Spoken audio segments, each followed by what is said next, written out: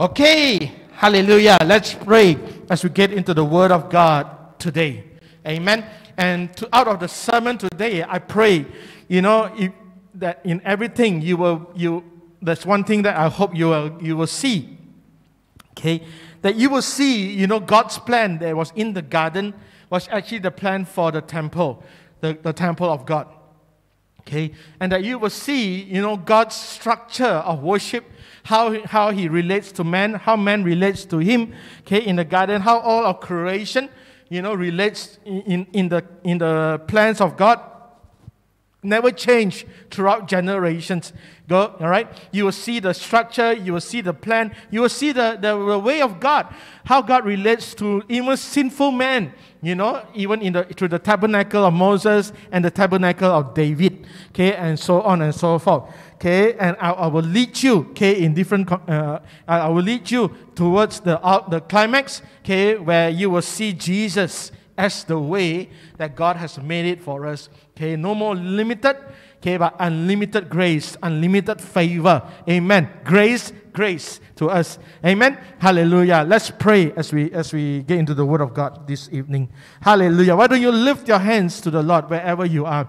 Lift your hands in worship.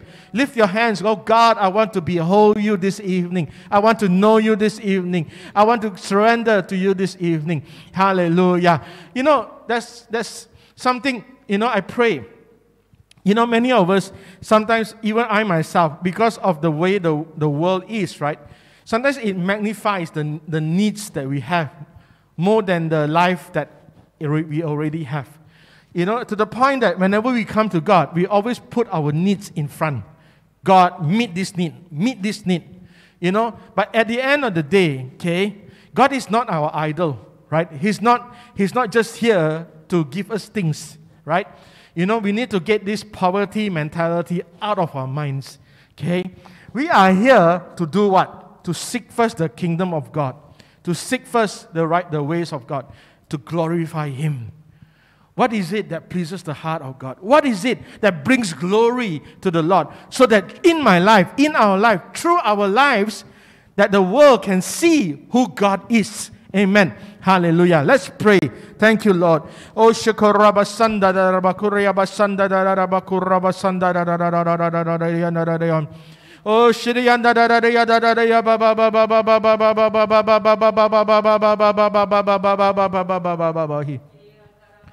oh, shururu baba kirianda karabasanda dararaya dararaya bakariyamba sandai shukuraba shiriyandi ikiriyanda dararara baba. Thank you, Lord. Father, the end of man, you said, is the beginning of God. Hallelujah. Father God, we come, we surrender our crowns at your feet. Hallelujah. Father, we are just men. We don't want to come with agendas of our own. We come to surrender, to receive your life in us, for us. Jesus, speak your word this evening. Lord, hallelujah. Not so that we can get things, but we can receive life. And that we can come to the place of righteousness as men that were created by you. Lord, for the purpose that you have destined us for. We just thank you, Lord. Speak to us. Anoint me to bring your word to your people here and those online. We just thank you, Lord. We give you all the glory. In Jesus' name we pray. And everybody said, and type, amen. Praise the Lord. Why don't you greet one another that you see on Facebook or on YouTube? Just greet one another. Amen. As we get into the Word of God right now. Amen. Hallelujah. Praise the Lord. Abiding in God's garden, learning to live a fruitful life daily. Okay? And I pray, I hope that you can see the temple of God that we come to be familiar with in the time of Moses, in the time of Samuel and David. Okay? That you will see the original plan for the kingdom of God that has already been laid out right from the very beginning in Genesis 1. All right? Now, first, okay, last Wednesday, I talked about what does it mean to be renewed. What does it mean to be renewed? Does it mean that the old things come back? Does it mean your old life gets recycled? It's not about that. Okay, to be renewed is coming to the place, okay, of being made new. Right? Being made new. Okay? You know, and the thing is, you know, we are living in a time, you know, we think that heaven only begins in heaven. But do you know that the kingdom of God, okay, is growing, has been growing for generations? Do you know that the kingdom of God, okay, has been expanding through generations? The kingdom of God, you know, is growing even as we speak, right? But the kingdom of darkness is also expanding at the same time, okay, right? But one will be cut off for eternity. Another will grow, okay, for eternity, right? One will remain, the other one will be cut off, right? We are people of the kingdom that will remain.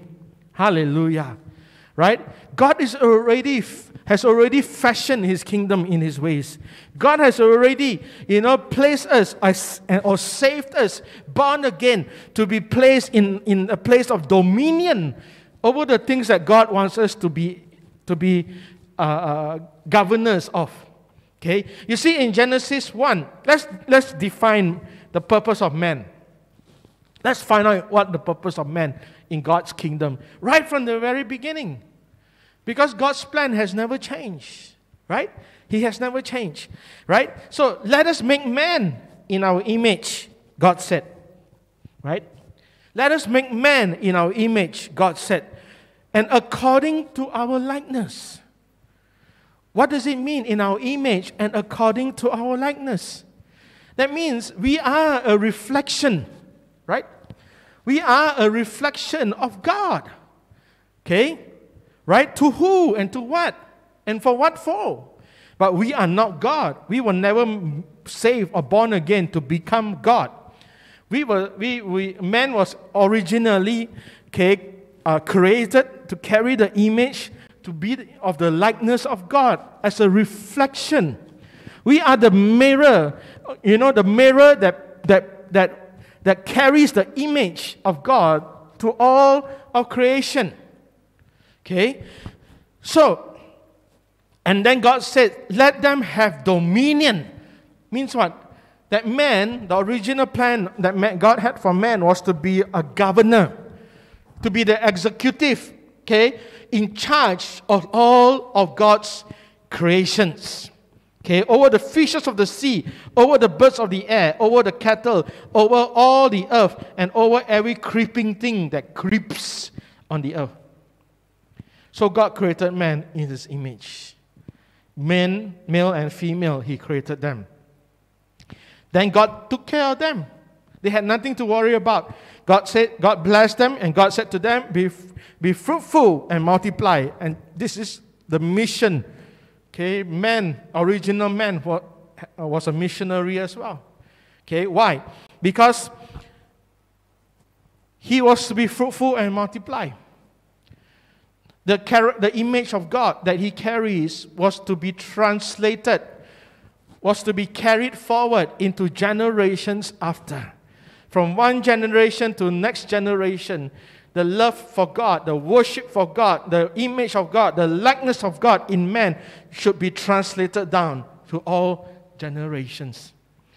Those that come after them, okay, Adam was tasked to share God with them, to share about God with them, with his children, with his grandchildren, with his great-grandchildren. His responsibility was to lay a foundation, you know, for how you should walk, how you should serve God. But of course, all was lost because of sin. Right? Or was it not lost? Okay? It was disrupted, but not destroyed. Okay? So, man had dominion over everything. He carried the image, the reflection, the likeness of God wherever he was. Why did he carry the image of God wherever he was? Because you see how God relates to man in Genesis 2:19 to 20. Now the Lord God had formed out of the ground all the wild animals and all the birds in the sky. He brought them to man to see what he would name them. This is how faith works, you know. Okay? God brings his creations to man. And then man speaks out the name, right? Speaks out the name of what God has created. Man didn't create, God created. God is Jehovah Elohim. Okay, he's El Shaddai. He's the creator of heavens and the earth. He's the creator of life. But man had a very important role. Every creature that you see on the face of this earth today is because Adam named them. Right? Adam put the name on them. Right? Okay? So the man gave names to all the livestock, the birds in the sky, and the wild animals. And God actually God told them as well, let the birds multiply. Let the animals multiply. Let them grow. Yep. Let them grow. And do you know that the original, all the animals, even man in the Garden of Eden at that time, they were all vegetarians. There was no meat to be consumed. All their food grew on trees or from trees. Okay, vegetation, right? Whatever the sun shines on, that was food for them. Okay? And then God's mission to them, be fruitful and increase in numbers and fill the waters in the sea. Let the birds increase on the earth. Be fruitful and multiply was man's mission on earth. Every creature, every generation will know God because of man's relationship with God. And in every generation, because of the original man's relationship with God, the generations down the line should have relationship with God too. Okay? Right? So you see, man, okay, had 4 original, or maybe 5 original purposes that was determined for him. Firstly, man had exclusive, not exclusive, okay, it was not just special for him alone, but he had access to God that all other creatures did not have. Okay, you see how every time God created something, he brings to man. You know, and man would be beholding the wonderful works of God. Wow, Lord, another version of a cat, another breed of a dog, right? Another kind of a flying bird. Wow, you know, man, he was beholding the wonderful works of God. He was beholding God through his works, to the works that God created. Secondly, man was given a priestly responsibility, okay, to represent, to reflect God to all of creation, to reflect God to all of generations after him. Right? He was to speak as God would speak. He was to declare as God would declare. And thirdly, he was in charge of worship. You know, the book of Romans tells us what? All of creation groans for the time that we will be redeemed. Why?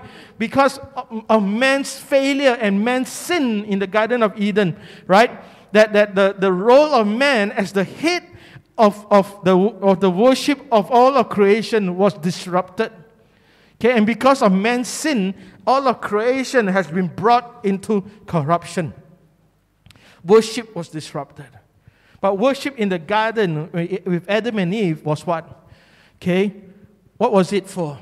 How did man worship God? There was no music. There was no singing in the time of the garden. Like I will tell you why in a short while. But the work that Adam was given to do everything you do it unto the Lord. And fourthly, of course, the work of missions.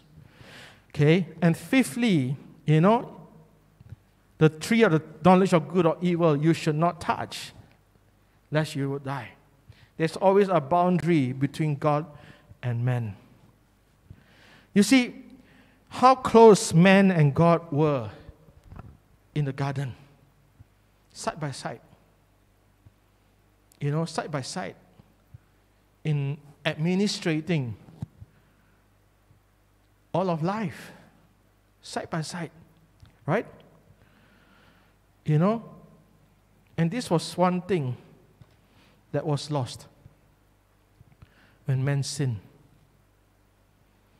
When man was cast out of the garden, this was lost. Man lost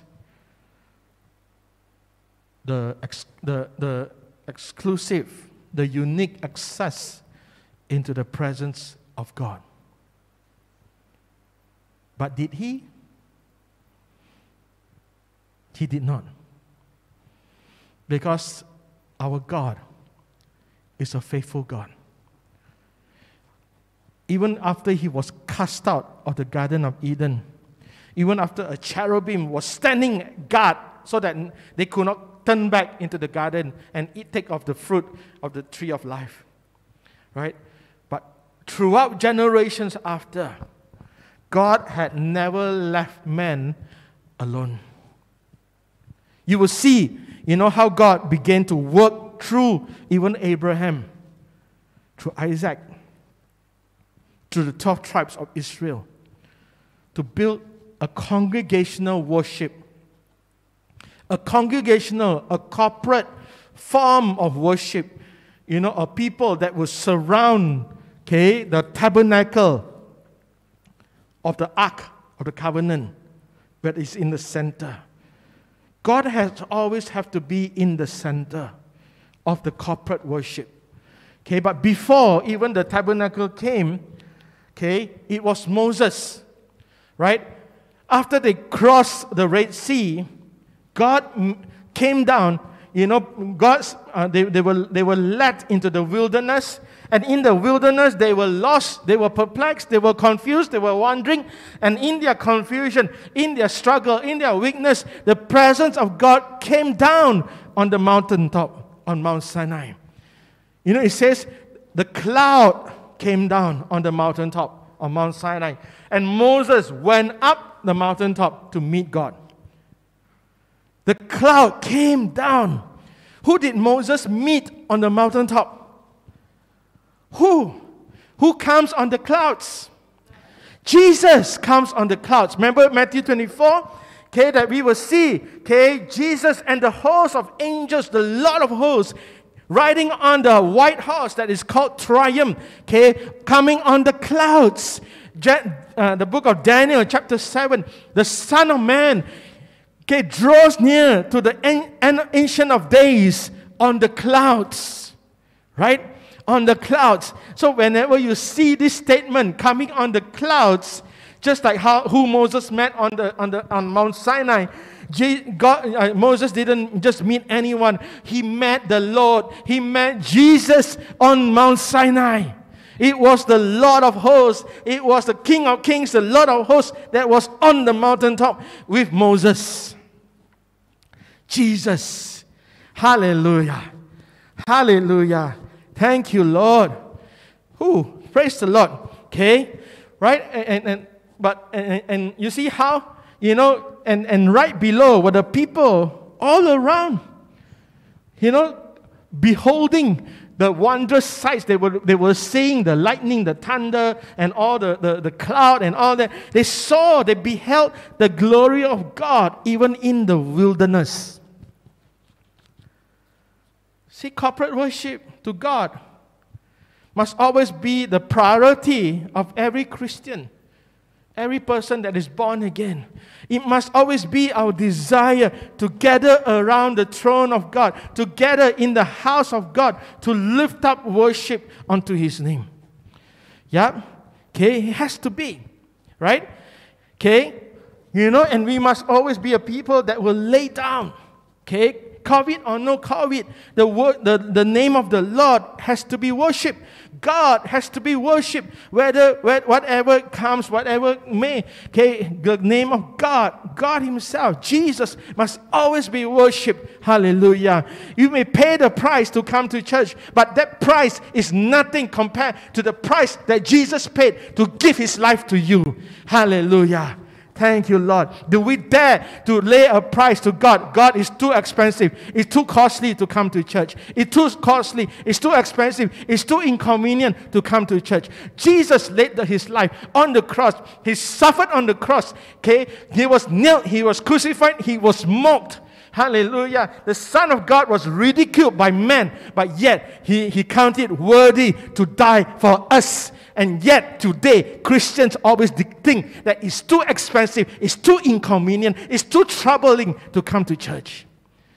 We have to repent. That has to change. Hallelujah.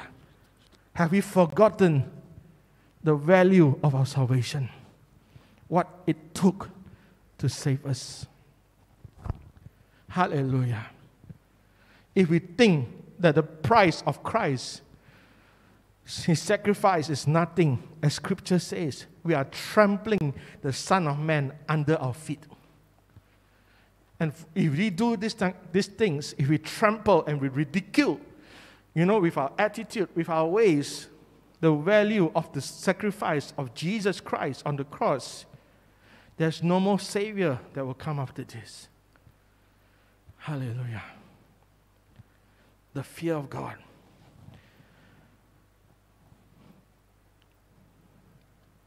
David found out the hard way what it means to worship God. You see, David had a heart that was after God, but he wasn't a high priest. He wasn't a Levite. And he knew, that the Ark of the Covenant is in enemy's land and it shouldn't be there. And the enemy, the Philistines, said, come and take it, because it's troubling our nation. It's causing problems for us. Our people are being destroyed because of this ark, of this thing with us. So David got his strong men, not priests, You see how that from the time of Moses, we always think that the law and all these things are very inconvenient, difficult. We think that God is making things difficult. God was not making things difficult. God was making it possible. Let me say this again. God was making it possible that a sinful nation, a sinful people, could still have access to the mercy, the grace of God, even in their unredemptive nature yet. That they still have access to God as they burn their sacrifices. Even though it could not take away the guilt and the condemnation, but yet it was God's temporary arrangement. But that was not what God actually wanted. What does God want? And David, when he went to take the ark back with his men, they didn't know how to handle the ark. This is in 2 Samuel chapter 6. It wasn't the tabernacle. The tabernacle includes the tent, the coverings, the brazen altar, the candle lampstand, and all these things, the showbread. But the covenant, the Ark of the Covenant was by itself. Without all these extra furniture, extra structures that origins in the tabernacle of Moses. It was the ark by itself. So David went with his men, and they put the Ark of the Covenant on the back of a cart pulled by a bullock cart. So when they were journeyed back to the city of David, to Jerusalem, suddenly the cart stumbled, and because the cart was stumbling on the journey, on the path, Uzzah, one of David's men, stuck out his hand to stop the covenant from falling. Okay, what happened? We think that, hey, this is what normally people do. When you see something falling, you will try to stop it from falling. So Uzzah stuck his hand out. When he stuck his hand out, suddenly he was struck dead at that point. And David was angry. Wouldn't you be angry? Wouldn't you be angry? You know, this is not a bad thing, oh God. This is not a bad thing. Why do you do this to us? Why do you cause this inconvenience? Do you know sometimes, okay, you know, I know many of us, sometimes we get very frustrated. God, we are serving you.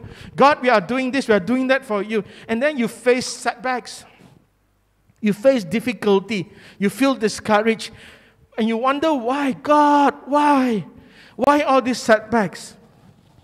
But David never allowed his anger to get to him. Okay? The fear of God fell in his heart. So what happened?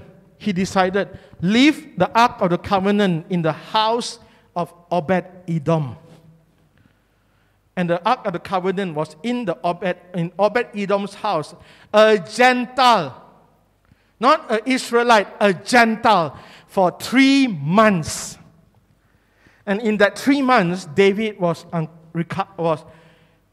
finding out what is the right way to handle the tabernacle. Why was God so angry to strike Uzzah down? Okay. And then after 3 months, they heard that Obed-Edom was blessed because of the Ark of the Covenant. Shouldn't we, host the presence of God more in our families? How do you host the presence of God? Okay, in our marriages, pray with your spouses. No, wait. Okay. How do you host the presence of God? I'll show you in a while. Okay. So, David, after 3 months, he decided to go back. This time, he took off his robe, his kingly robe. He put on the robe, the ephod, the robe of the priest. He wasn't being a priest. He wasn't trying to be the priest. He put on the robe as a symbol, as a proclamation to God and to the people. Only God, okay, is the rightful king of his people. Me, David, I'm just the worshiper. So when they went to take the ark back, every time they walked 6 steps, the number of 6 is the number of men. They came to God 6 steps. 1, 2, 3, 4, 5, 6. They stopped. Why? They're declaring to God, I'm man. We are just men. Only you are God. Not 7 steps. 6 steps, stop. We are men, you are God. Okay? And every 6 step, they will stop and they will burn sacrifices and they will worship and they will sing and they will dance to the Lord.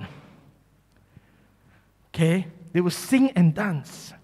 Remember, in the Garden of Eden, okay, in the time of Adam, there was no worship. There was no singing. Even in Moses' time, there was not much of a singing or celebration through song. But David understood. David knew. Okay? God must always be worshipped in the center of his people. Right? And he knew one thing. Maybe in 3 months of studying the ways of God, looking into the books of the law, the Torah. The book of Genesis is also in the Torah. Okay? In the laws of God. He found out, he realized one thing. Okay? Why do we sing in church today? Why do we dance and praise and play musical instruments to the Lord today? Why? Do you know, okay, one of the angels, the archangels, not just any angel, one of the archangels of God, one of 3 archangels of God was a cherubim, okay, and his name, and he was very much in charge, the guardian of worship, the guardian of music, that God created him. So beautiful, so wonderful, the most stunning of all the angels that God created. Why? To signify the beauty of worship, the beauty of music that God loves. And when this angel fell, heaven was void of worship. Heaven lost its music. And David, maybe he knew this. He knew this. And that's why David danced and sing and praise to the Lord. Right? And remember, there was no Levite priest carrying the ark. And you know why God struck Uzzah dead? Because the ark, the presence of God, cannot be carried by any other thing but on the shoulders of worship. On the shoulders of worship, on the shoulders of the priest. Okay, it should be carried. Why? Just like why Jesus rode on a donkey into Jerusalem. That donkey, you know, in Exodus 13:13, okay, is signifying that Jesus was riding on us. Okay, the donkey was like us, laborers, struggle, no fame, no name, nothing. We were nothing, you know, and Jesus rode the donkey. He was riding us into Jerusalem as a sign of triumph. That for the life of a donkey is paid with the life of the Lamb of God. The life of a human being, of human beings, the salvation of man is paid for by the life of the Lamb of God. Yup, you cannot place the presence of God on a bullock cart. It must be on the shoulders of men. Lift him up, and he will draw all men onto yourself, onto himself. Lift Jesus higher, and he will draw all men onto himself. Hallelujah. Hallelujah. Woo! Praise the Lord. I'm enjoying this. It's a heavy message, but I'm really, really enjoying it. Okay? So, you see, God loves music. God loves worship. David knew this. But more than that, God desires to be in the center of His people. Right? To be in the center of His people. And in 2 Samuel chapter 6, verse 12 to 15, when He brought the ark back into the city of David, into Jerusalem, the Ark of Covenant was placed in the center of the city. And it was under ordinary tents, open tents. Why? Because the tabernacle, with all the tabernacle structures, was left behind in Gibeah, in a different town. Okay? And the Ark of the Covenant, there was no burning of sacrifices, there was no brazen altar, there was no table or showbread, there was no candlestand, there was no curtain at all. There was nothing. The ark was open. And yet, the city was blessed. Right? What does this signify? You see the progression of how worship was limited in the time of Moses was beginning to be open. God was declaring through the worship of David, through the Davidic generation, okay, the kind of worship that God is looking after, the kind of openness that God is looking after, that no more do you need to burn your sacrifices, no more do you need to offer sacrifices for your sins. Why? Because there comes a better time, hallelujah, that man would have access to the throne of grace in time of need at all times. How will God do this? How will God do this? Okay, let's go. I'm getting excited because we are are coming up to the high mountain. All right? You see, we need to go back to the Garden of Eden. Okay? Go back to the Garden of Eden. After Adam and Eve sinned, what did God do? God passed judgment on them and cast them out. Why did God do that? Did He hate them? No. God loved them. Why? God, whenever God instructs correction, He's putting the fear of God back into our hearts, into the heart of man. Because the fear of God is the beginning of wisdom, right? But God didn't just leave them open in their guilt, in their sin. What did God do to Adam and Eve? God did this. God, in Genesis 3:21, the Lord God made garment of skin for Adam and his wife and clothed them. The law does not expose to shame. The law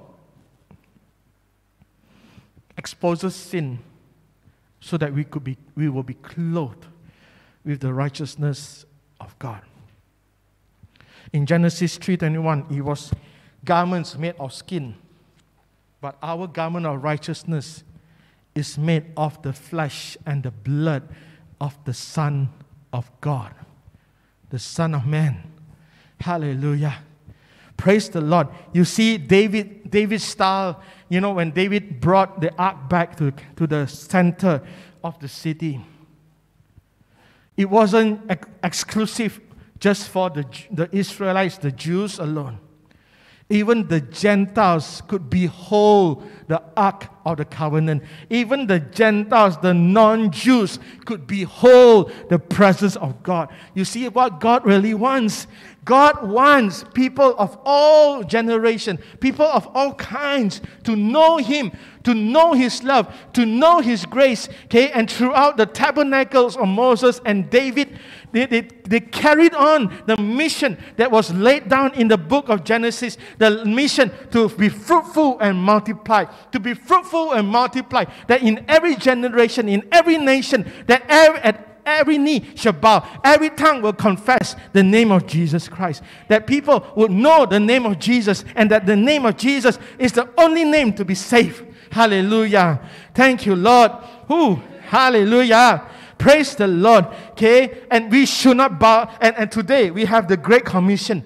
Okay, the Great Commission is to what? To make disciples of all nations.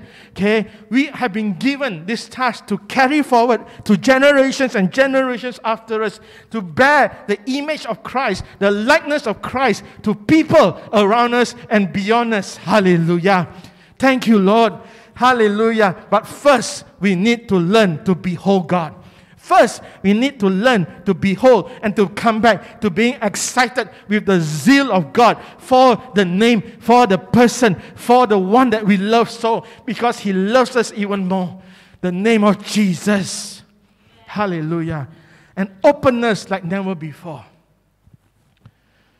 A worship that is powerful, not exclusive, but inclusive.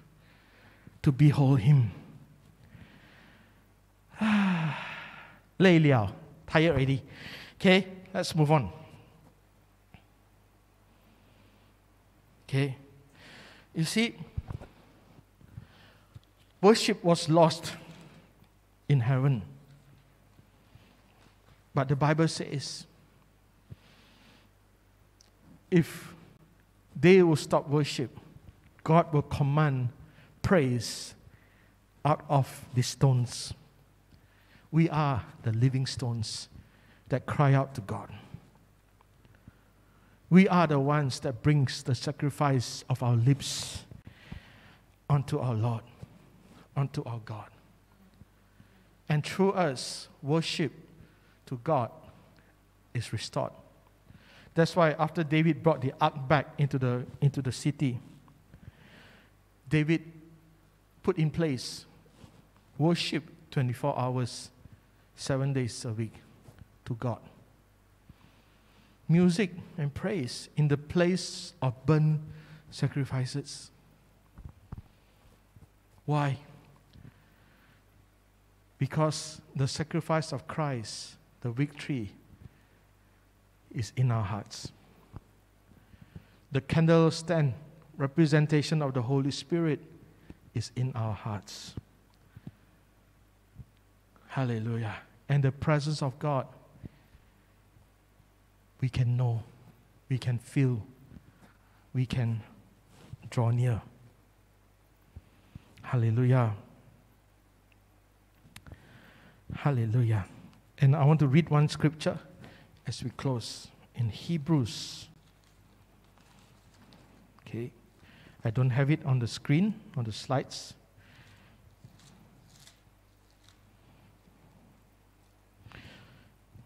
In Hebrews, for the law, having a shadow of good things to come, and not the very image of the things, can never, with this same sacrifice, which they offer continually year by year, make those who approach perfect. For then would they not have ceased to be offered? For the worshippers, once purified, would have no more consciousness of sin. But in those sacrifices, there is a reminder of sins every year. You see, God wanted to take away the limitedness of the sacrifice of offerings, through offerings, so that we do not have stumbling blocks, and that God will continue to draw close to us without any hindrance.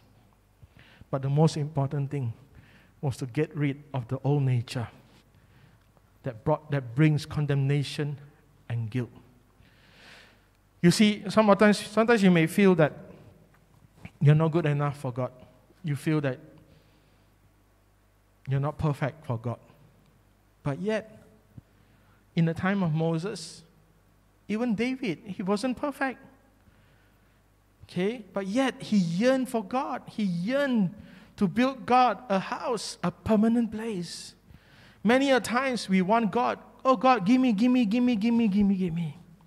But it should be, God, we want to seek after your glory, for your glory.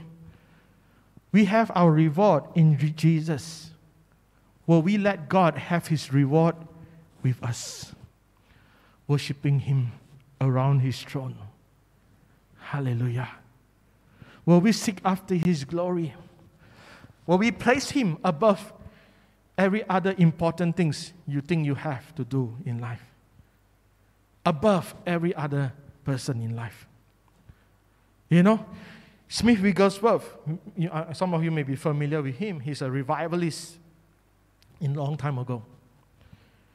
You know, he complained because his wife was a very powerful preacher. And the wife was getting invited to preach very frequently that she had no time for him. So he complained.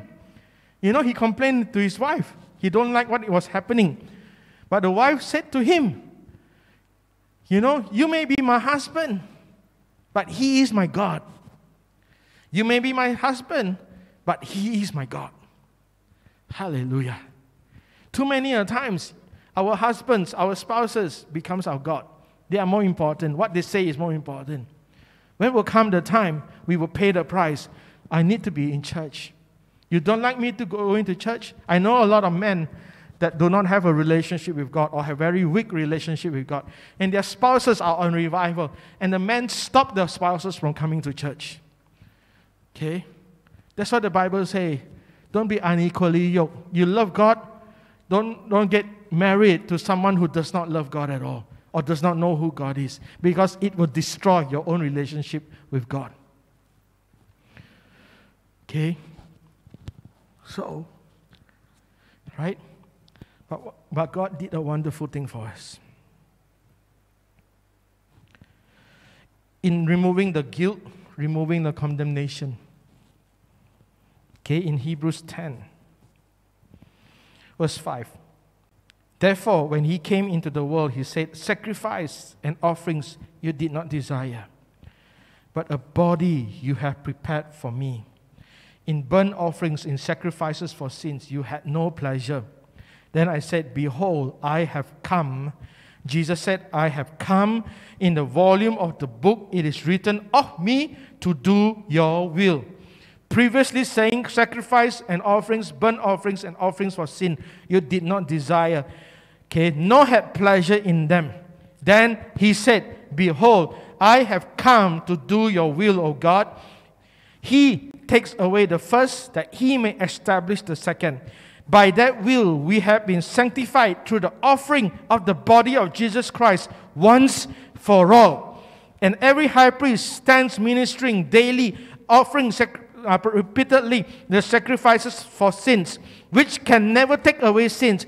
But this man, this Jesus, this Lord, the King of Kings, the Lord of Lords, the high priest, the great high priest, okay, that we have, after he had offered one sacrifice for sins forever, he sat down at the right hand of God.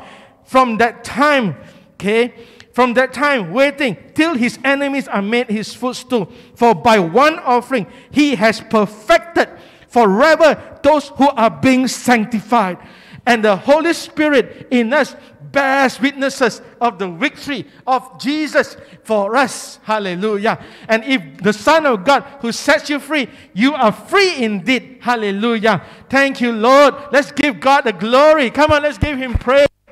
Jesus, hallelujah, is all you need to be excited for. Jesus is all you need to worship. Jesus is all you need to bow down to. Hallelujah. Let's bring him glory, that his glory can shine in us and through us. Amen. Hallelujah. Let's stand. Let's close. Oh, praise the Lord. Thank you, Lord. Let's just worship the Lord. Praise the name of Jesus. Praise the name of Jesus. He is my rock. He is my fortress. He is my deliverer. In him will I trust. Praise the name of Jesus.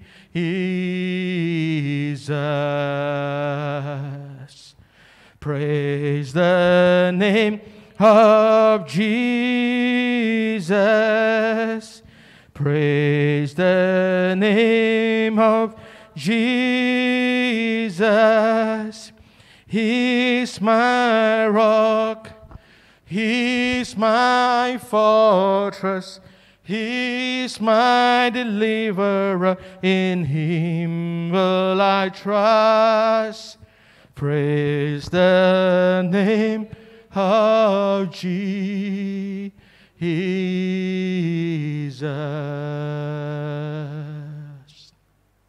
Thank you, Lord.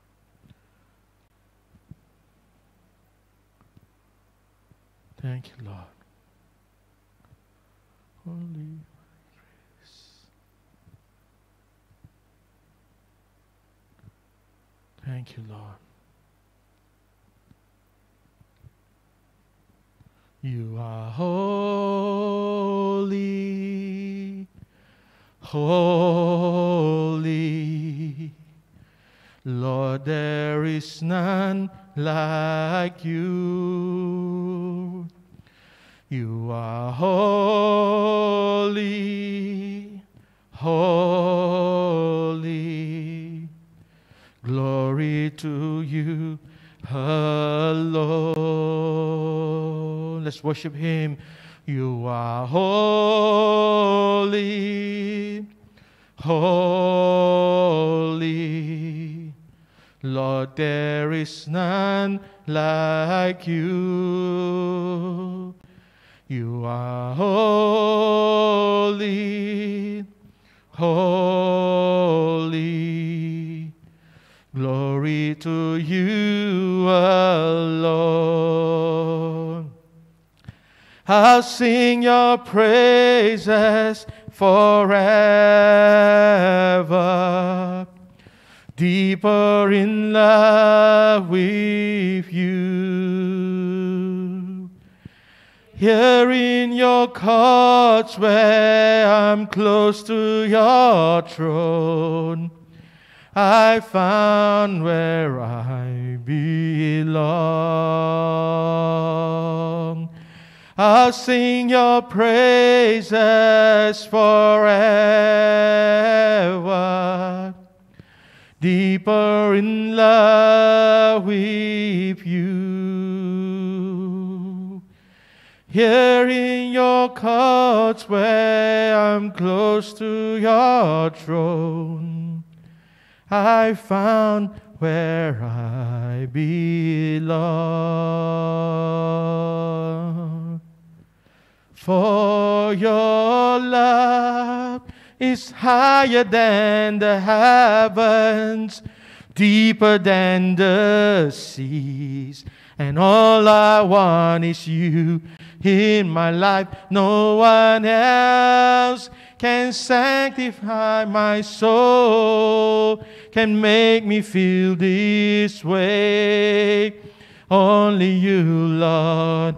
For your love is higher than the heavens, deeper than the seas, and all I want is you in my life. No one else can sacrifice my soul, can make me feel this way.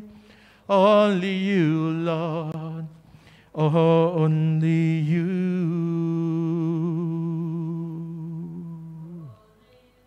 Lord, only you. Let's just say the Lord's Prayer together, wherever you are. Our Father in heaven, hallowed be your name. Your kingdom come, your will be done on earth as it is in heaven.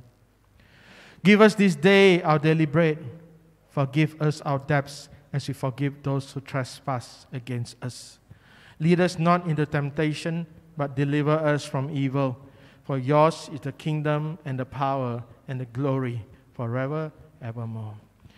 Hallelujah. Today, if any of you that have watched this, or maybe in the days, months, years to come, you are watching this video, you do not know Jesus as your Lord and Savior, may I invite you to pray with me to receive Jesus into your life. Thank you, Lord. Let's pray. Heavenly Father, I come to you just as I am. I repent of all my sins.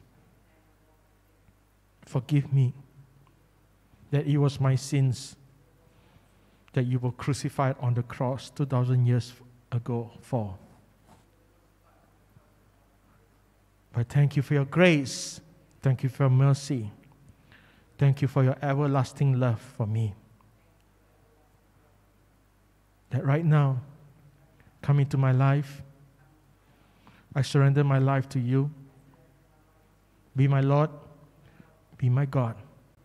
You are my Savior. Have your way in me. In Jesus' name I pray. Amen. If you have prayed the salvation prayer, we love to connect with you. Just PM us, message us, click on the messenger button. Just message us. We love to send you some salvation kit reading material so that you can be blessed. Amen. Hallelujah. Let's close in prayer. Father God, bless us as we go our way. Grant us journey mercy. Be with us, be for us. We thank you, God, that you will keep us healthy. We thank you, Lord, that you will continue to draw your people around your presence, that you will raise Word of Life to be a church that knows and pays the price to gather around you all the time, to behold you, to exalt you, because we belong to you. We thank you, Lord. We give you all the glory. In Jesus' name we pray. And everyone say and type, amen. If you have been blessed, okay, I want you to just type in the comment section, God has blessed me. All right? Praise the Lord. Okay, have a good evening. See you on Wednesday for our praise, pray, and preach. Bye-bye.